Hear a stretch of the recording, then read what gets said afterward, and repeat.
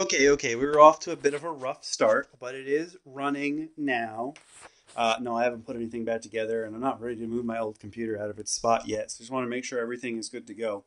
Uh, I'm running an MSi Tomahawk Mag 2790, and apparently, let me see if I can get you guys in there. I can't turn on the lights, but there are debug LEDs up there. And apparently it is common for the MSi motherboards to show up the debug LED that there's a problem with your VGA, which is basically your graphics card in this case. So I've got a 4070 in there. And for some reason, the way to fix this is like you have your slot for HDMI up on the actual motherboard, but there's also one from the graphics card. And it's supposed to be that you plug it in, turn on the computer, the graphics card recognizes that something is happening, outputs to your monitor. Sure, that's all fine and dandy. But, unfortunately, my cable management is not that good. Let's ignore that for now.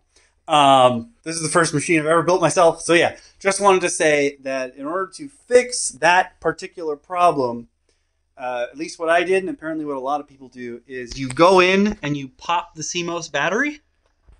And then you go in and you unplug the CPU power cable. This is, of course, making sure the machine's already off.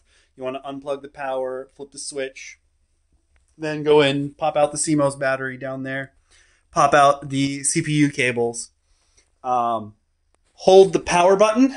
You can also tap it a bunch of times if you want. It's up to you. But you just want to discharge whatever electricity is running through there.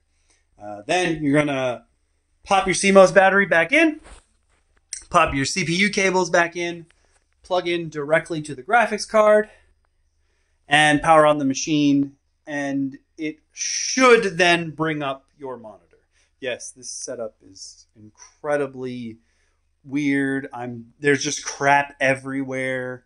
But my first machine that I built myself is up and running, and I am so pleased.